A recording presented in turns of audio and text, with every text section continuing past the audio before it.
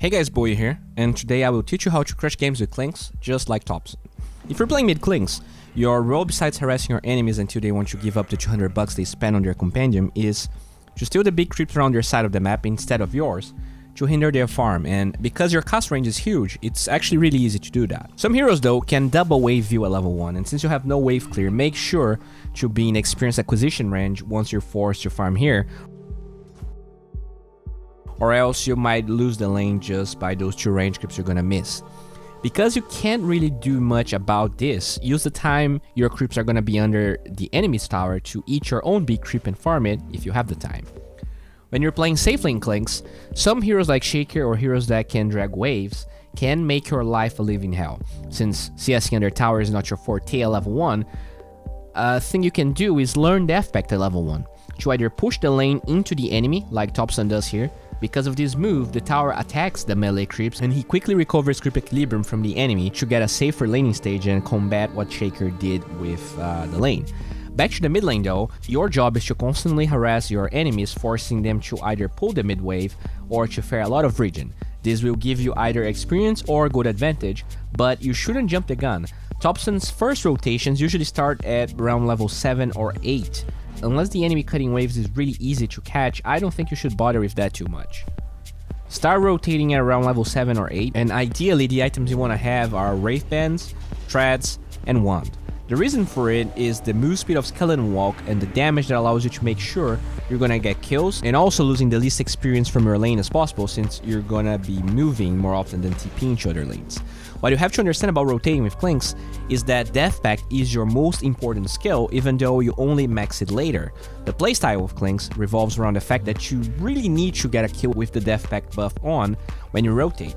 That allows you to not only scale with more damage, but it makes sure you can fight after it, since you're going to be able to recast it and there's not going to be a timing window where you cannot do anything. Clinkz is much weaker without that ability, and if you fail your ganks, the hero becomes way less impressive. In this game, watch how Topson before his first rotation had Death Pact available for a while, and he only commits it when he can deny Ember a camp and he's level 8 ready to gank. Once he handles the wave so that he doesn't take tower damage, he rotates, and you can clearly understand why Death Pact is so important. The extra HP makes you able to dive towers, and with the extra attack speed from Skeleton Walk, he kills Grandma, getting his first 5 damage.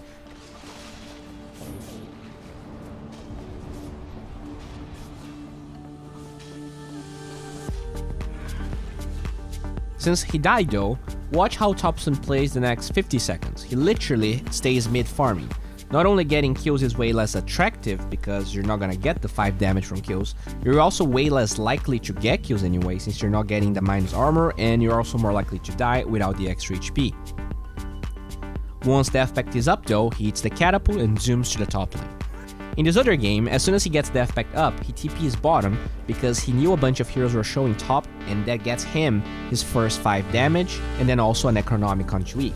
In this meta of Helm of the Dominator, Necros, Chans, Beastmasters, and Lycans, Clinkz is a great way to handle those guys since he can fight from very early, and at this stage, eating a Helm of the Dominator creep can be game losing to the enemy since this is the way most of meta heroes get kills.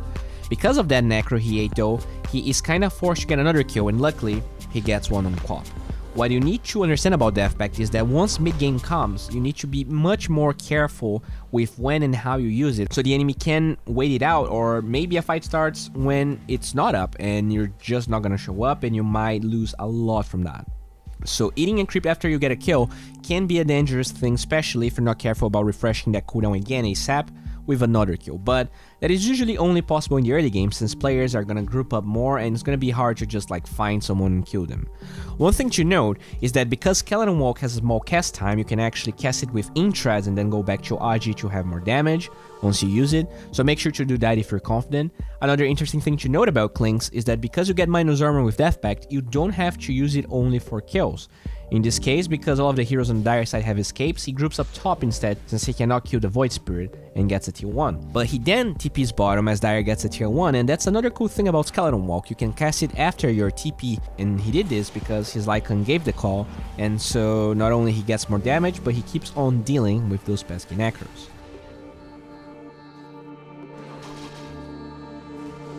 In the safe lane game, Topson also leaves the lane at level 8, This early timing of Clinkz is probably only matched by a hero like Ursa overall.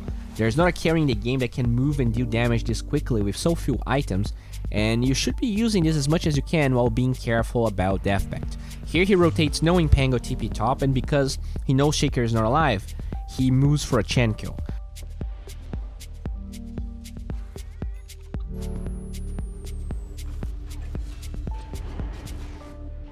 The thing is, yes, he dies, but because he plays around Death Pact so well, he has 25 extra damage in 9 minutes into the game. This is really crazy. He literally has 30% extra damage just from those kills, and on top of that, he forced every hero to be middle right now. The skill and item build for this hero can change depending on the game after level 8. In games the enemy doesn't have escapes, Crystal is into Deso Eggs is the build, but in that other game he went for Orchid into Deso Eggs to get more kill potential. In that game, he also learns Burning Army only at level 13, whereas normally Topson learns this skill at level 11. And that has a lot to do with the fact that without the Crystallis, Burning Army isn't actually that impressive. The mid game with this hero is all about choosing the right fights. For instance here, Topson against an anti-mage. He's not an easy hero to kill, but he is also the hero he really wants to kill because he's the hero that's gonna scale. But there are ways to go about it. As he uses Death Pact, he can see the anti-mage mid, but there's a big likelihood of a sentry being there, and he's probably gonna farm those creeps fast enough to be somewhere else. There's also a tier 1 for quick TPs. What Topson does instead is predict that anti-mage will fall back into the jungle near that spot, and he goes all the way around, where there's no sentry to spot his movements. And when he sees anti-mage, he forecasts the camp he's going for, since the only way to kill that bad boy is with Blank on cooldown. Notice that he doesn't eat the center straight up with Death Pact. At the end of the day, he still has a decent amount of duration on the buff, and he wants to milk that as much as possible. Watch what happens. He goes back to this part, eats the center as he gets vision of 2 heroes top, but he doesn't go for the grandma kill because the 2 heroes top could collapse into him and she has a sentry. Instead, he goes around, kinda making sure everything is fine. Now he knows AM and Grandma cannot be in this fight, and with patience and predicting Amber wants that bounty, he gets another kill followed by an anti-mage.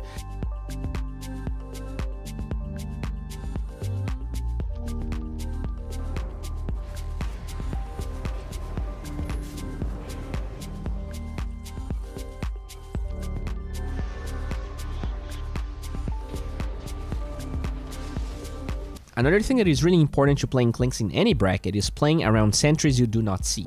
In any bracket, as a Clinkz gets kills, people will sentry lanes. If it's not a support, it's going to be a core, around towers and cliffs, and Topson plays around that really well. It's hard to see sometimes, but watch this.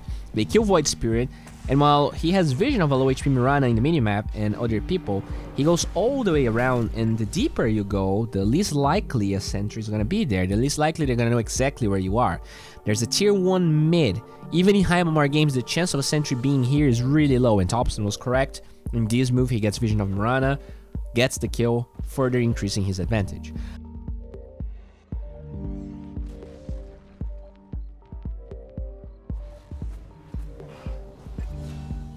Another similar case of what I'm talking about happens here. Topson doesn't show in the lane, he walks through the trees, so in case there is a sentry, it's much harder for Dire to instantly stun or jump him, and after making sure he's safe, he can be in position to fight. Cop spans the blink cooldown, and it's an easy target for him.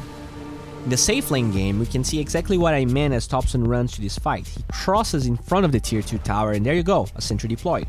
In case a fight was not happening, this move can be really dangerous because Dire could be waiting for him, and thus going in between tier 2 and 3 would be the safer play, but it doesn't matter. And he kills Pango, it's a center, and that's the type of creep you want to be eating if you're going to cast Death Pact as you get a kill. And in this fight, Topson has 65 extra damage in 16 minutes.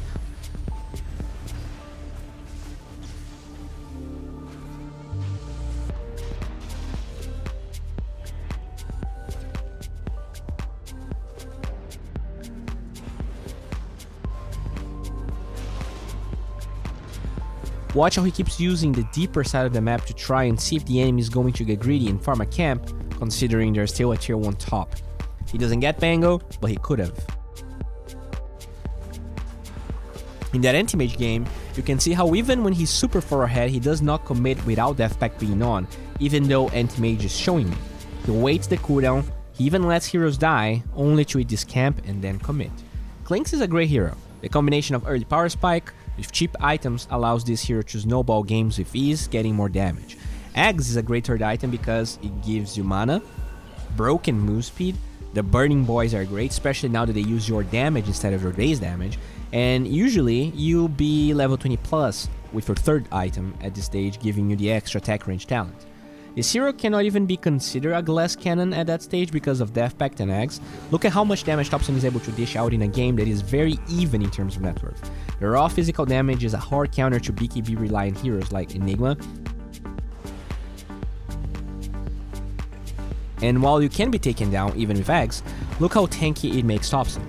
Even if he dies, he will have time to cast his spells, and as long as he drops the double skeleton walk with Burning Army, it's almost impossible for anyone to win a fight like this.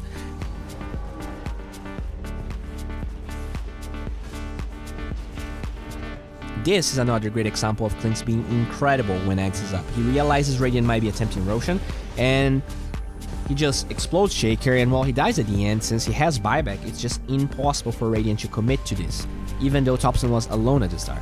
By acquiring the early damage with good rotations and keeping the momentum up with cheap effective items, like Crystallis and Deso, you get to a point where each Burning Boy deals more than 100 damage, and you can have about 10 of those up, and that's not counting your own hero. It's crazy.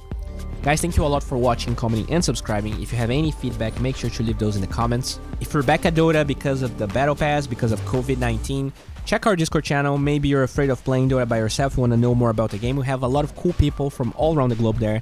Check it out. I think you can find some good friends to talk Dota or play Dota, whatever you want. If you want to help this channel, check our Patreon rewards. We have a ton of stuff. There.